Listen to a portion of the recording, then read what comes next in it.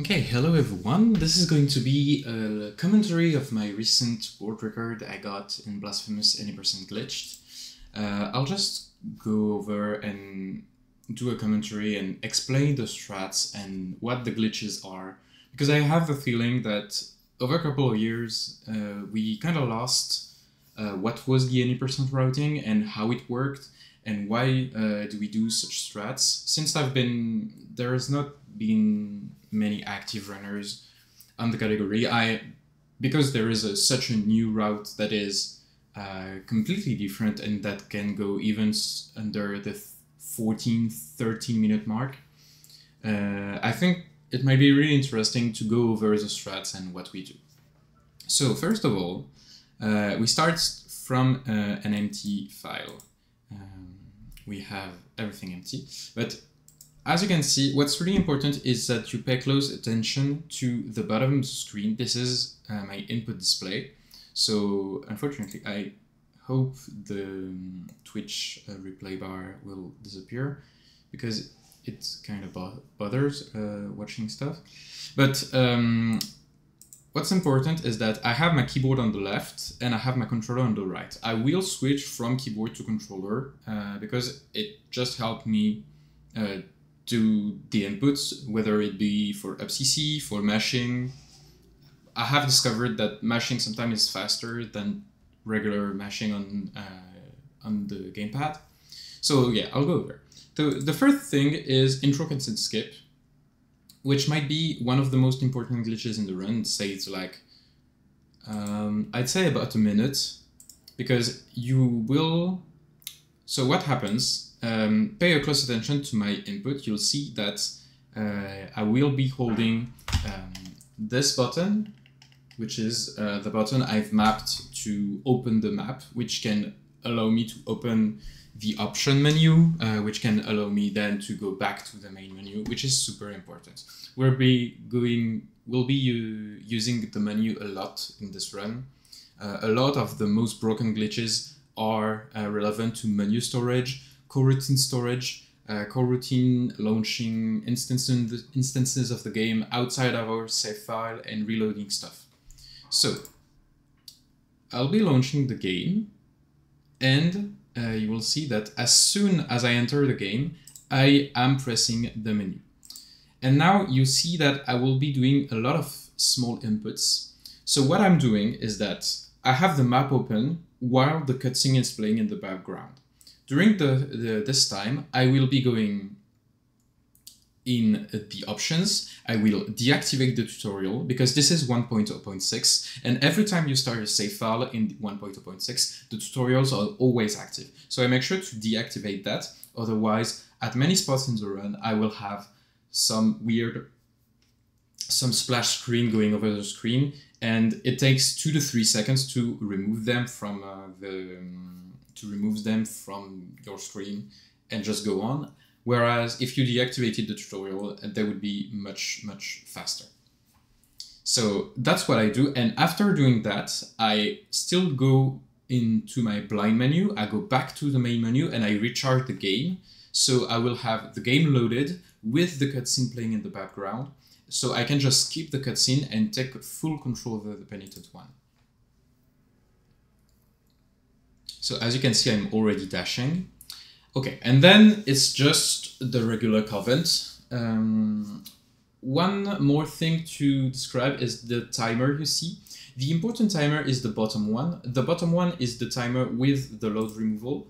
You will see that I'm into a loading when you have the miracle sigil on the bottom right corner. So right here. Right here, this timer, the bottom one will be paused and the upper one will continue. The upper one is just an indicative timer and displays the real time going on in the run. Why did we do that? It's because in-game timer relative to the loads and stuff is dependent of the machine you're using. So if you will be running Blasphemous on a lower computer than mine, or if you have a better computer than mine, this is to ensure there is no unfair advantage relative to what PC you bought and how you can just run the game. So this is just common between other runners, and this is available on Live Split.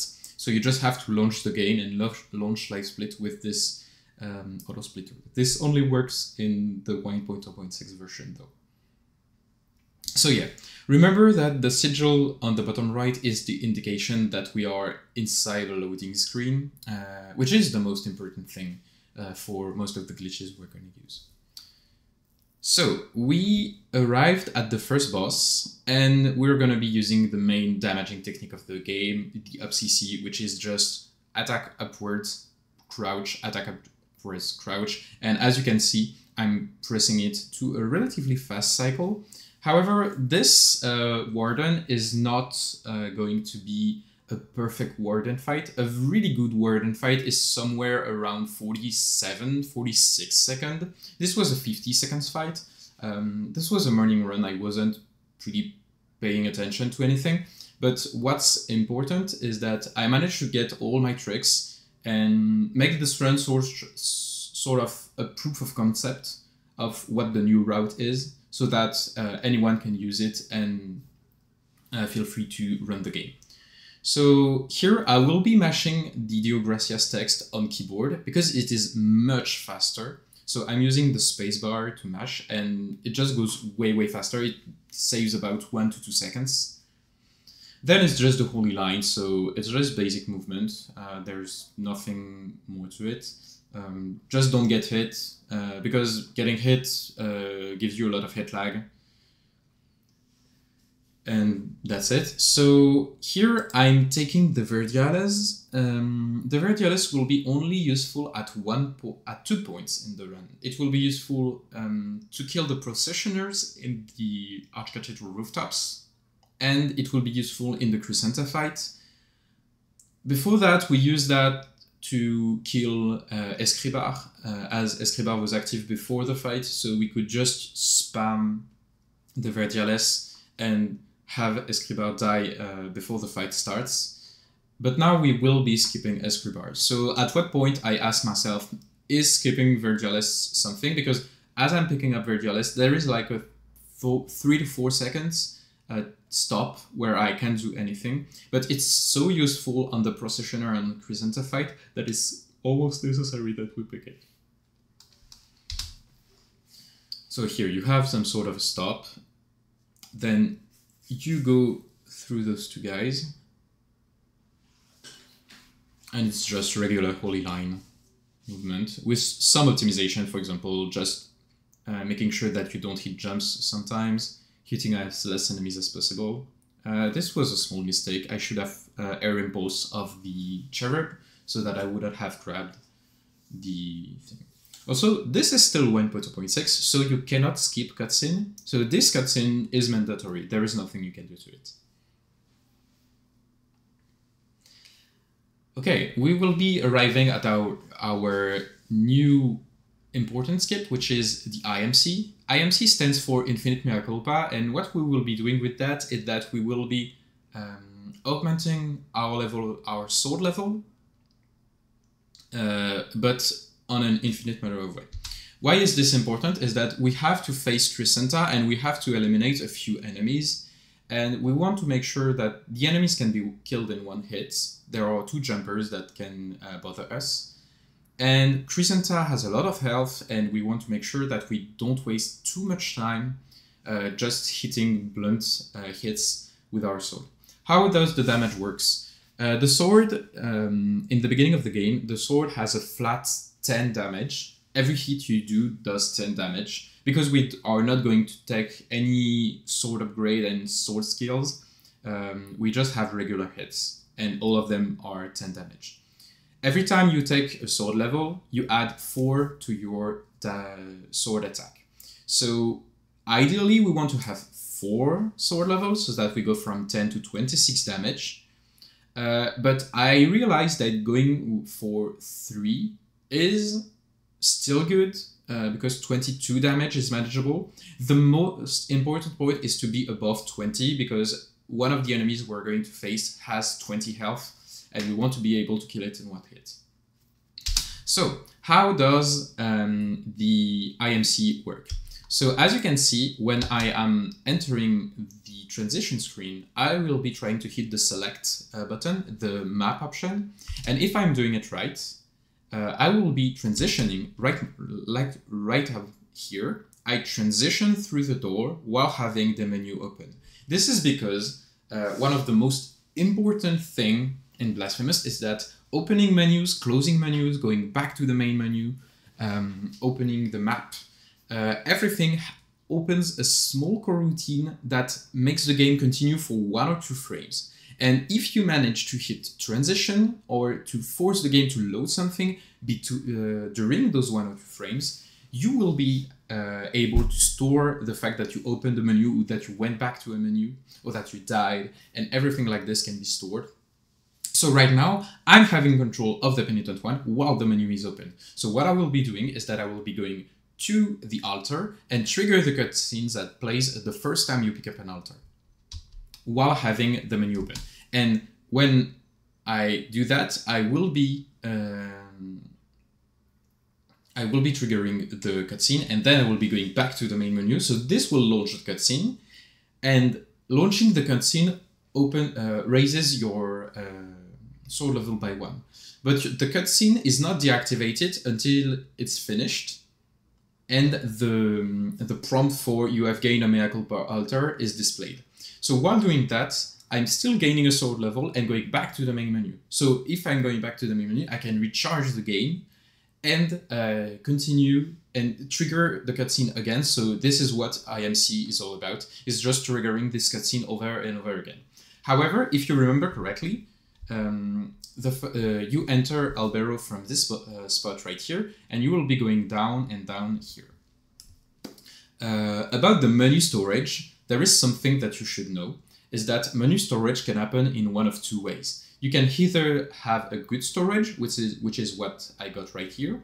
Good storage is when you enter and you keep the menu open while transitioning. Otherwise, sometimes you go through a transition while having the menu open, but if you try to quit out from the map, the game just won't let you quit out of the map. This is a bad storage. And when you have a bad storage, you have to go back to the main menu and relaunch the game, and then you will have the menu storage that will be kept open. Because what will happen now is that I will be going back to the altar while having the menu open. So I won't be able to see anything of what I'm doing. So to make sure that you understand, I will be having the sound and I will be describing what I'm doing. So let's go back to the main menu, and you will be hearing me speaking in French because during this run, I did this run live on stream, and there are many French speaking people that comes to my chat, so I'll be talking in French, but the rest of the video will be talking in English.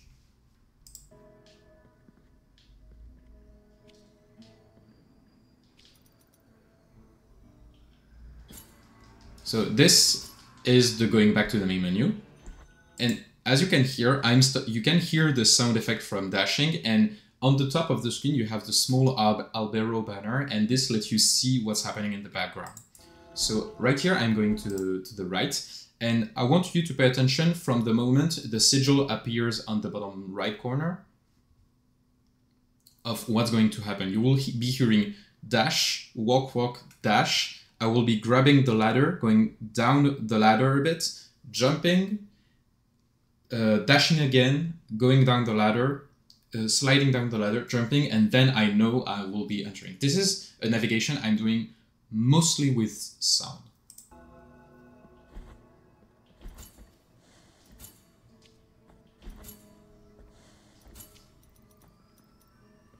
So as you can see, I did the 2 dash, the 2 slide downs, and the 2 dash, the 2 slide downs. I jump from the ladder, I slide down again, and then I entered that. So now I will just have to be doing a dash, and it will trigger the cutscene again. So this makes my sword level goes to 2, with only 1 altar. Mais ouais, c'est un jeu qui est chouette à faire en playthrough classique. Here is me talking. Sliding again. I'm entering there again. And for this run, I decided only to go with 3 sword level because I wanted to test it out.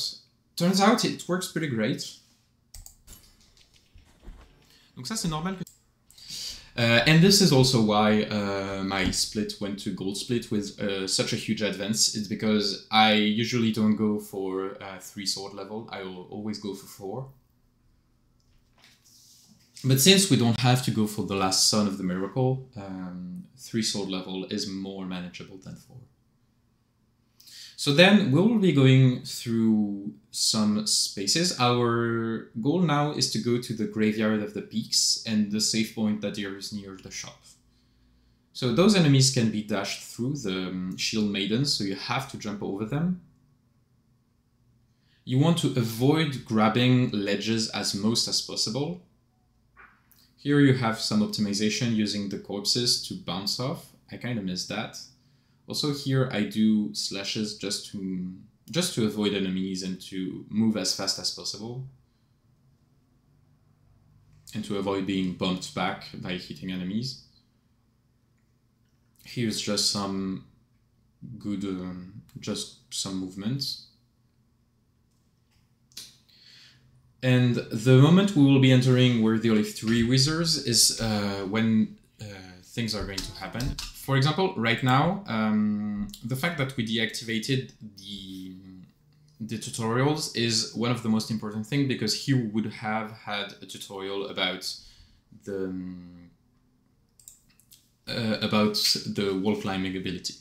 So now we're going to be explaining the super jump glitch. So in 1.0.6 and in other version of the game, when you wall climb and you jump off of the wall climb, the game applies to you a small mini boost. It happens that if you grab a ledge during the jump where you have this small mini boost applied, when you are hanging from the ledge, you still have the game remembering that you need to have this mini boost. And if you open this, the inventory during hanging from the ledge, the game will try to apply this speed mini boost to you every single frame. So by having the menu open, you can store vertical speed that you can release all at once by just letting go from the ledge, which is done by pressing down. So the most important thing here is to know that the longer you keep the pause menu open, the higher your jump will go. So here I'm going to be doing a super jump, but I'll need to be really careful of how many seconds I kept my menu open, to be really careful about the height of the jump I will be having. And for that, I'm mostly using the background music because there is those piano notes going on the background, and I know I have somewhat of a thing. It's not 100% reliable because the movement I did in the previous screen is really impactful on if I manage to get here or not. So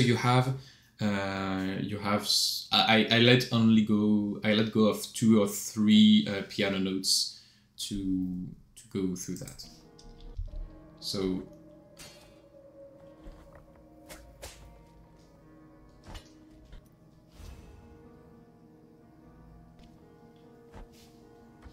here, this was a bit too much, but it still allowed me to go there. If you don't charge it enough, you want to go in underneath, and then you can climb upwards. But the goal is to be able to land right here without having the hard fall landing animation, which saves about some seconds. I don't know. Then here, this room is always the same. You want to jump over this guy, air impulse over this cage, so that you can grab this place.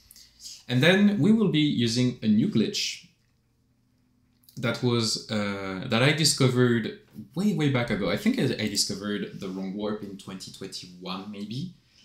But the application for the wrong warp were only discovered by the Chinese community much later, in something like 2022. And used for world record in New Game Plus in 2023. For those who don't know, by the way, the Chinese community is super active on Blasphemous. Unfortunately, they don't have their resource available on YouTube or Twitch, because most of the people using the internet in this country prefer using their own social media, which is most of the time Bilibili.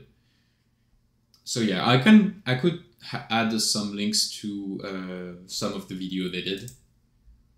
So now what I'm going to do is that I'm going to be dying, and I want to die while going back to the main menu. So as I explained before, there is this, the fact that when going back to the main menu, the game will still continue for some frames. So as you can see here, I'm just going down, and now as you can see, there is the menu that is opening. So as the menu is opening, I'm going back to the main menu, and by selecting going back to the main menu, the game will continue for a few frames, and during those few frames, my character will die. So as you can see here, let me just go back a bit. And you will hear the death animation sound. Let's go, first try.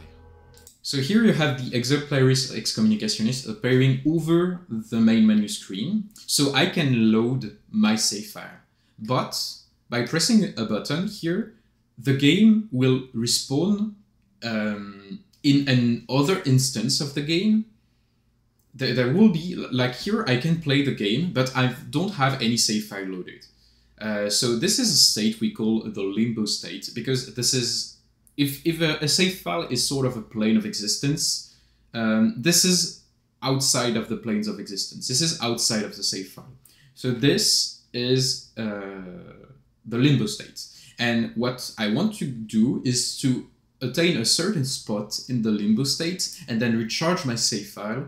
So the save file will be teleported to a specific point that is determined by the limbo state. So here is the graveyard of the peaks. And as you can see here, I'm transitioning a screen in the limbo state. And the screen I'm entering right here is the elevator screen with the first arena on the left, where you have the pearl that lets you enter the arena. You have the sword heart where you need to bleed on the top right corner, and you have the entrance to Our Lady of the Six Sorrow in some spot too. But more importantly, there is an entrance that is the shortcut from our the convent of Our Lady of the Charred Visage back to the Graveyard of the Peaks. And by entering from the entrance of Graveyard of the Peaks and loading back the Graveyard of the Peaks save file, the game will place us right on top of that room, which is the entrance to the convent of Our Lady of the Charred Visage. So this allows me to skip everything from the climb of the Graveyard of the Peaks. Plus, you skip also the cutscene of Esdras talking about you when you enter the Convent of Our Lady of the Charred Visage. And this cinematic is 25 seconds, so this saves maybe a bit more than a minute. At least it saves 30-35 seconds, but it can be much more. But this is a super important glitch because it saves lots of platforming, lots of errors that you can do. So it's one of the most broken things that I've added to this run. So it's super powerful. Then it's going to be... Ça c'est le premier trick que j'ai trouvé. That's just me talking back in the video. Then it's just going to be classic Blasphemous 80% as we know of. I'll be going over the glitch that we're about to see. But this was already known back in 2019. So those two enemies are the reason that we want 20 damage. Plus we will have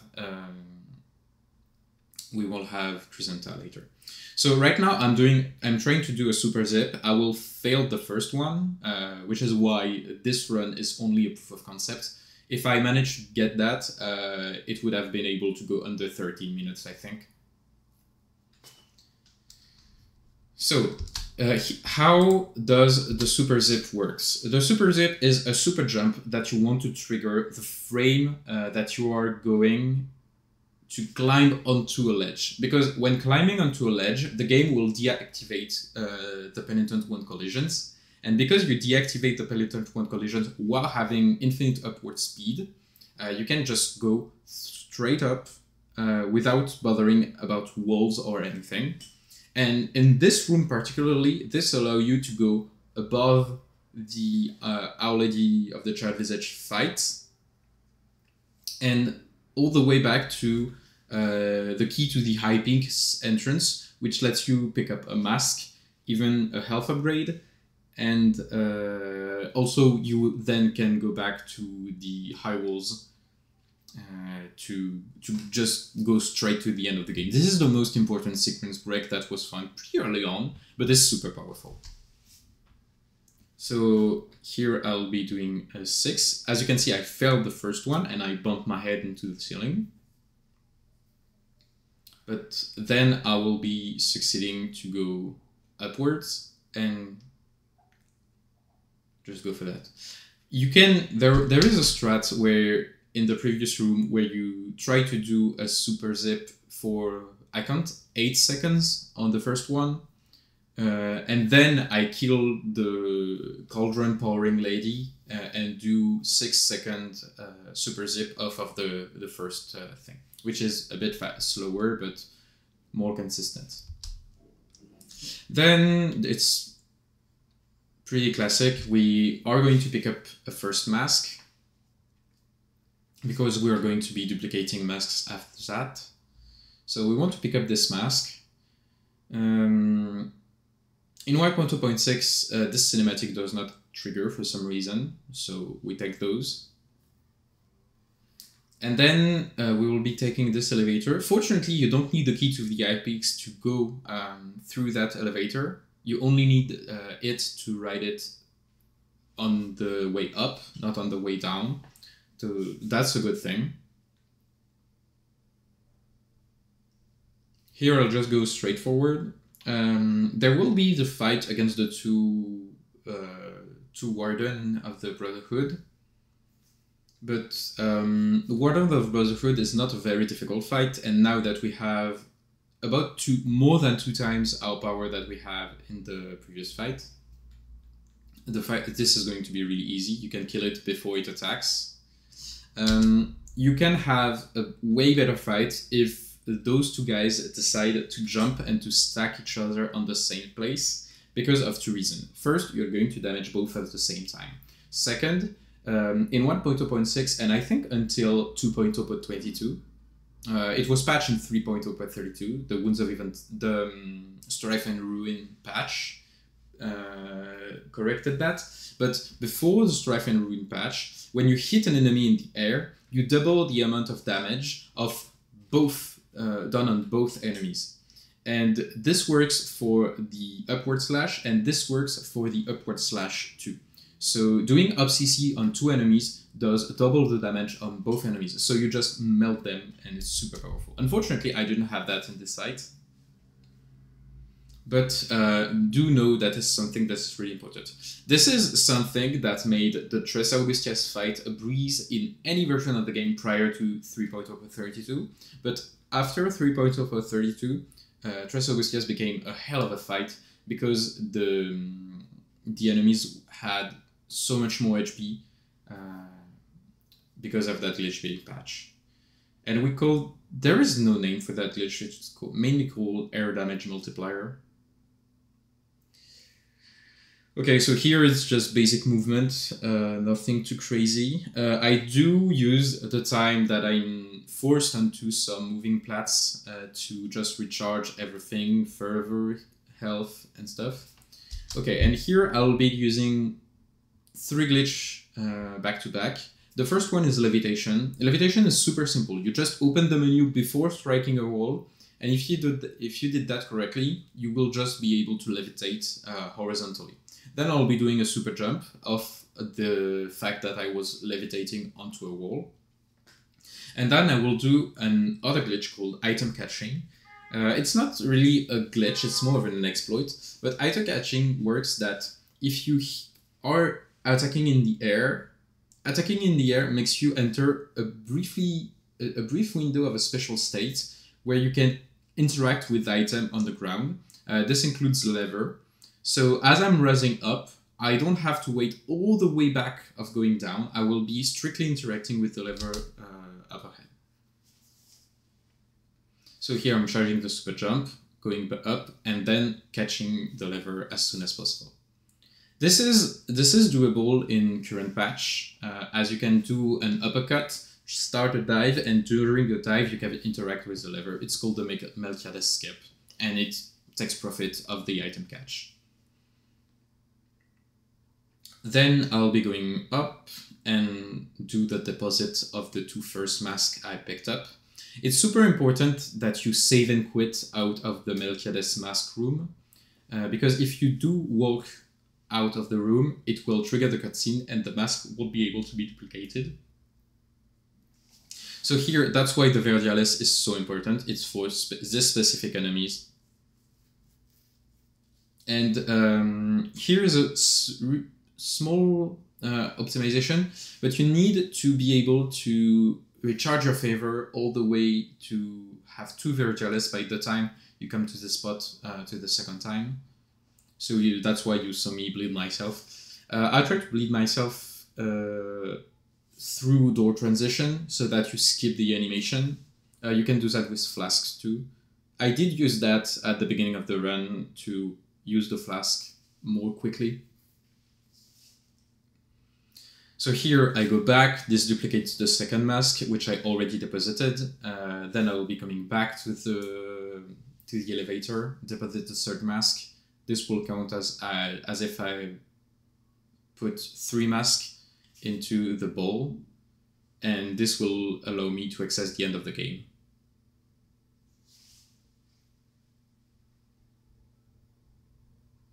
So here, nothing too major, just doing some good placement to kill the processioner.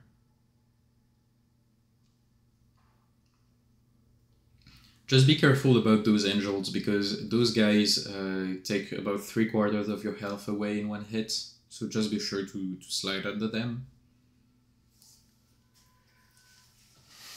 So now it's just elevator thingies.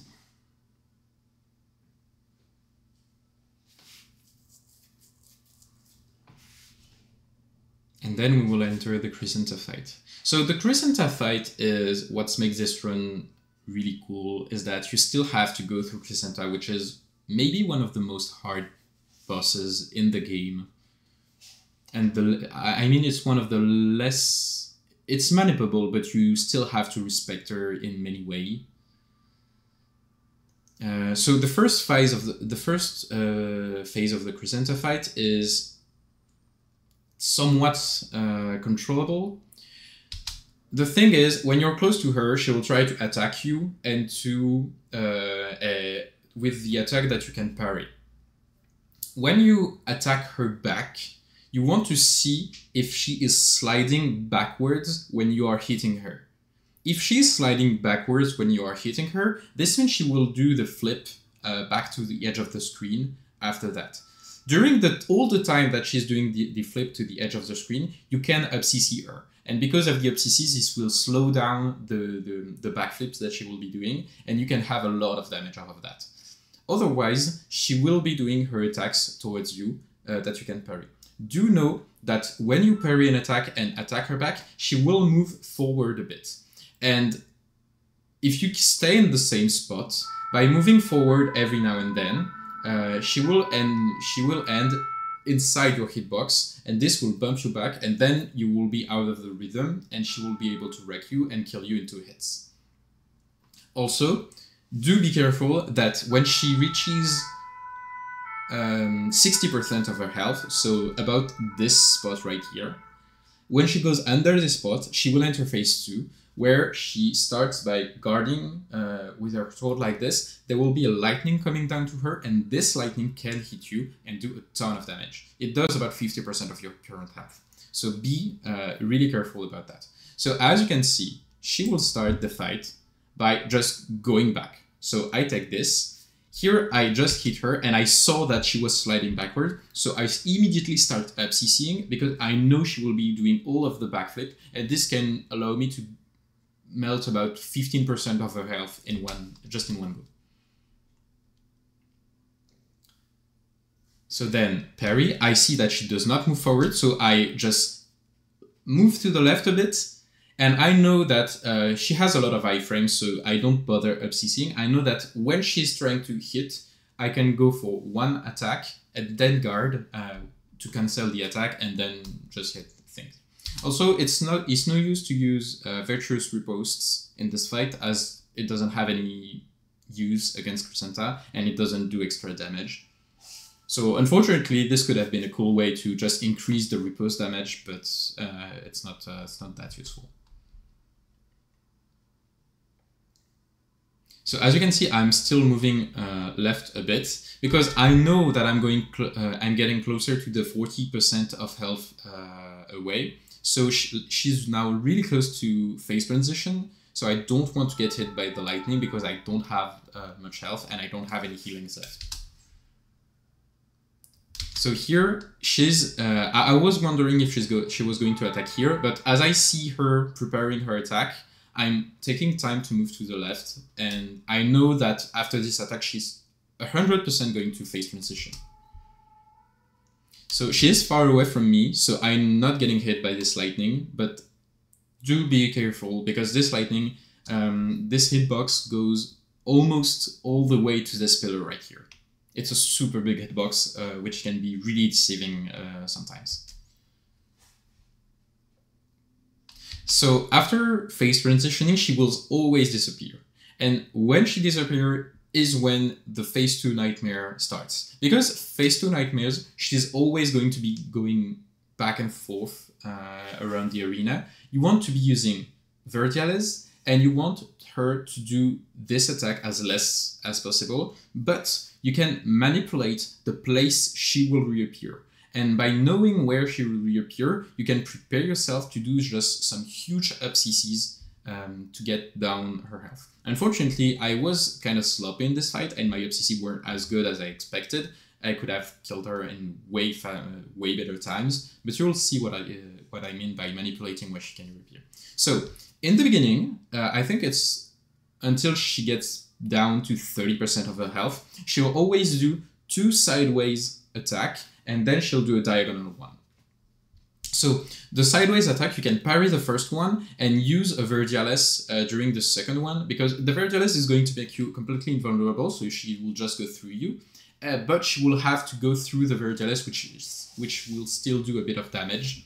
If you can have 2 hits, it's bad. 3 hits of Verdiales is good. 4 hits is really good. So by positioning, I have no visual cue yet, but when you know where to position yourself, you can have a Verdiales just stay on one spot, which can have her take multiple hits when she appears right now. So yeah, it's a bit RNG and it's a bit tricky to have, but that's the way I kind of manipulate this specific part of the fight. So here my Verdiales was a bit slow. And then when she will do the diagonal strike, if you don't move, she will be coming down towards you and hit you in this specific spot. So if you stay in one place, when you see her appear, you can jump and do 2 hits, and those 2 hits will hit her and she will not hit you. Okay, and then here is the important part. When she, after she did the diagonal strike, she will look, the AI of Crescenta will try to locate where you are and the side of a respawn point based off the position you were in.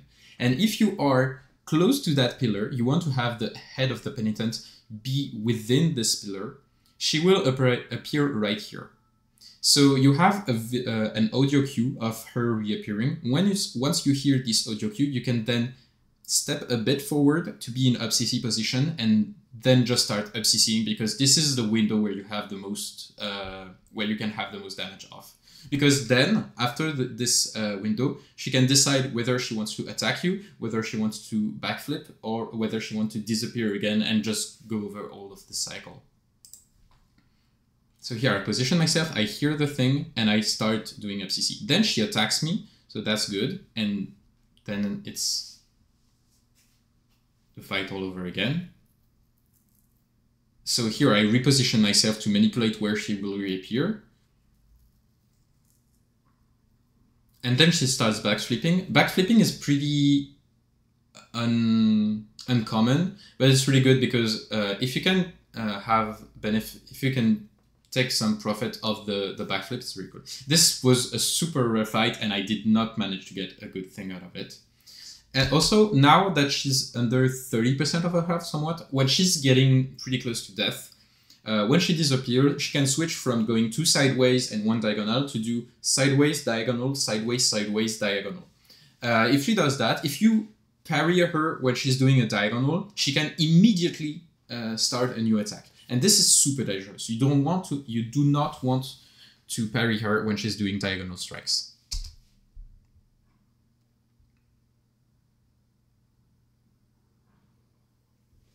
But here is all the manipulation thingy.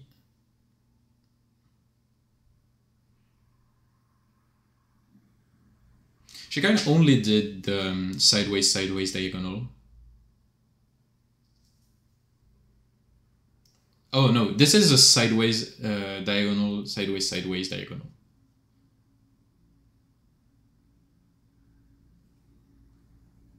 Here I position myself badly, and this is the Crescenta fight. This is the most difficult part of the run, there are many opportunities for you to die, but there are many things to know. You just have to train this fight a lot, and this will allow you to get better and better at this game. Do know that after this patch, after 2.0.22, they completely revamped the AI of Crescenta and the way she behaves. So this is only useful in 1.0 version of the game. After the Amenicidas patch, she's not at all the same. Okay, then we're going to be doing the Escribar skip. So we will be completely skipping the last boss of the game and go straight to the end. This is done by performing a wrong warp.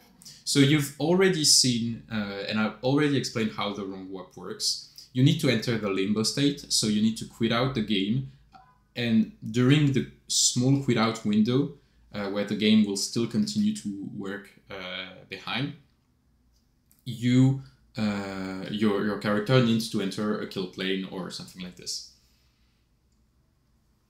And then you will enter the limbo state, and during the limbo state you want to enter a specific room and recharge your save file at the specific time. So here I missed the first opportunity I have to enter limbo, but right now I managed to do it. So the limbo state is going to put me at the save point of the Archcathedral rooftops, and I will be entering the final boss room, and I will be reloading my save file at the same time as I am entering the final boss room. So as you could have seen in the small band upwards, I was climbing the stairs, and now I'm just looking for the bottom right corner for the sigil to appear. As I see the sigil, I'm just recharging the game. This puts me after the boss fight. The boss is still active, but I can still access the end of the game because it's just a matter of cutscenes now. So right now you just have a small dialogue with Deogracias. You can use the spacebar to mash faster. Then you can jump here. By just mashing really quickly, you can have this sort of high jump, which lets you move faster on the Mount of Ash. And once you cross the second pillar, the penitent will start to go down. And as you're going down, when you see the final fade out, this is time, and this is how you do Blasphemous any percent with glitches. Without glitches, it's much more complicated, and the more recent the patch is, the more the techniques get completely different. The combat overall is a bit of the same, but the movement and everything else gets much more different than that. Anyways, the goal of this was to be able to describe what I learned from this game, what I know as of its glitches, its techniques, and the boss's behavior, and how to manipulate and how to play it correctly, and to understand what's happening on in the background. So I hope this was useful to you. I hope you liked that. If you want to see Blasphemous content, you can follow this channel or follow my Twitch channel that will be linked in the description. And all of that I do Blasphemous, I do other Metroidvanias. Obviously, I'll be doing a lot of Blasphemous too, and I hope you enjoyed, and I see you in a bit. See ya!